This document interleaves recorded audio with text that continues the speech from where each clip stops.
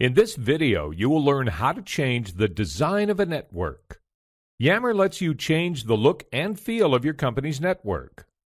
To do this, on the left side of the page, I'll click Admin, and from the drop-down list, I'll click Design and Configuration. Then, in the Network section, I'll click Design. Next, in the Select Network Colors section, I'll select a color from the gallery, and you can see its preview. You can apply a custom color to match your company's theme.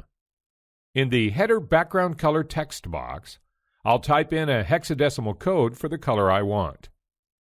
You can also add your company logo and masthead to the Yammer Network page. To do this, in the Customize Network Masthead and Logo section, I'll click Browse next to Upload Logo Image. In the Choose File to Upload dialog box, I'll select the image file and then I'll click Open. Next, I'll click the Browse button next to Upload Masthead Image. In the dialog box, I'll select the image I want to use and then I'll click Open.